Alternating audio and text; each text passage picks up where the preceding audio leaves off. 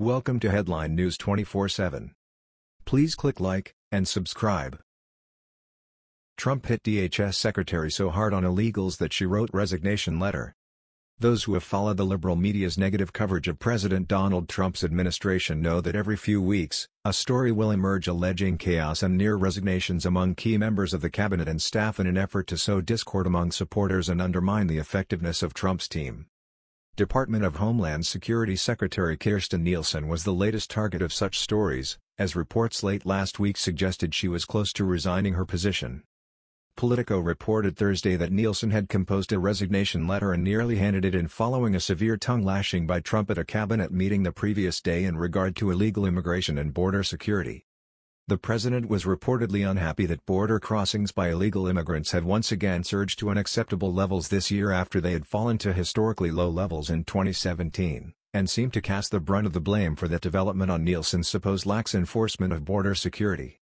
Politico also reported that once Chief of Staff John Kelly and Vice President Mike Pence received word that Nielsen planned to quit after being berated by Trump in the meeting, they reached out and urged her to reconsider that decision. And it appears she did. In a statement that neither confirmed nor denied the reports of a planned resignation, Nielsen said, "The president is rightly frustrated that existing loopholes and the lack of congressional action have prevented this administration from fully securing the border and protecting the American people. I share his frustration." She said the complex issue of border security was of vital importance to America's sovereignty. "I will continue to direct the department to do all we can to implement the president's security-focused agenda," Nielsen said. Despite multiple reports from several media outlets citing unnamed sources, initially reported by the New York Times, a spokesman for DHS denied that Nielsen had drafted a resignation letter or was on the verge of quitting. The New York Times article alleging that the secretary drafted a resignation letter yesterday and was close to resigning is false, tweeted Tyler Moulton. "The secretary is hard at work today on the president's security-focused agenda and supporting the men and women of DHS. It would not be a surprise to find out the report of Trump delivering a frustrated message to Nielsen on the topic of increased illegal immigration and lax border security was accurate.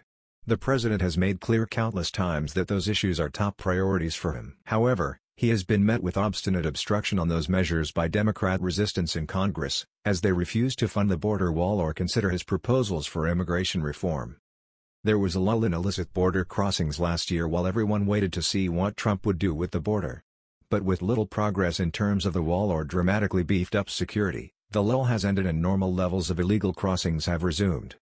That turn of events would be frustrating to anyone intent on making progress on securing the border, and it's possible that she may have considered resigning in light of the appearance of failure on her part to achieve and maintain Trump's goals. In the end, Nielsen did not resign, nor was she fired in a fit of rage by the president. The latest effort by the media to drive a wedge between Trump and his cabinet members in a bid to make his White House look chaotic and ineffective has thus far been a failure. That was the news. We thought you might be interested in knowing about this. Please click like and subscribe. Thank you.